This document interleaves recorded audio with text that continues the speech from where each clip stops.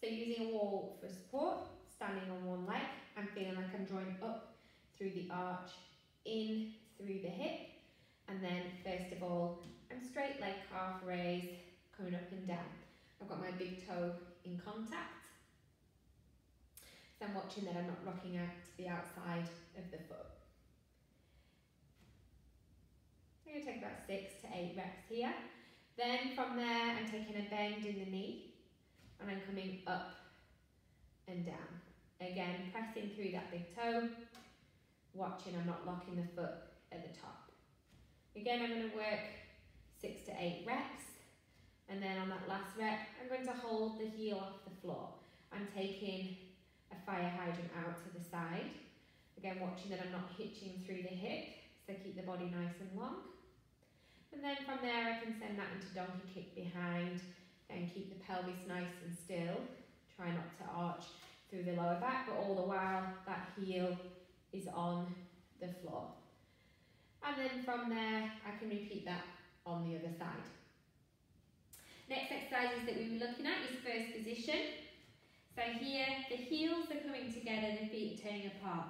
Rather than locking back into the knees, I want to feel like I'm wrapping round through the thighs. So clockwise through the right and clockwise through the left. And then visualising like I'm lifting up through the arch, so it should be nice and active through the hips. So either holding from there, or that's then where we can work up onto the toes.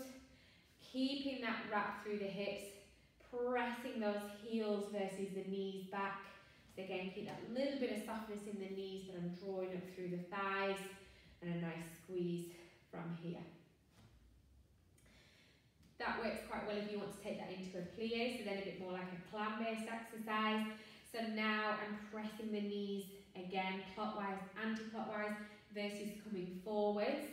And the tailbone is just softening down towards the floor, and I'm lifting through the arch, so I'm nice and active in the hips and on that inner thigh, still squeezing those heels together.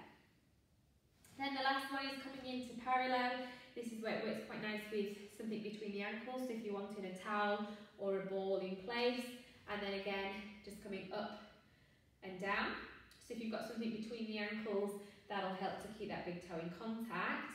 But if you wanted to, you could take that into foot series. So from here I can come up, I can then bend the knees with the heels lifted, lower the heels and release. So what that looks like from the side, I'm coming up, bend, heels, release, and again I could do that with something between the ankles.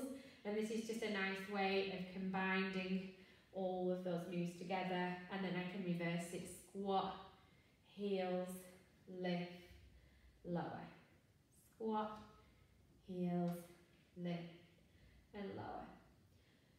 And so here, even though I'm double, I'm moving through the range in a really nice warm up through the ankle.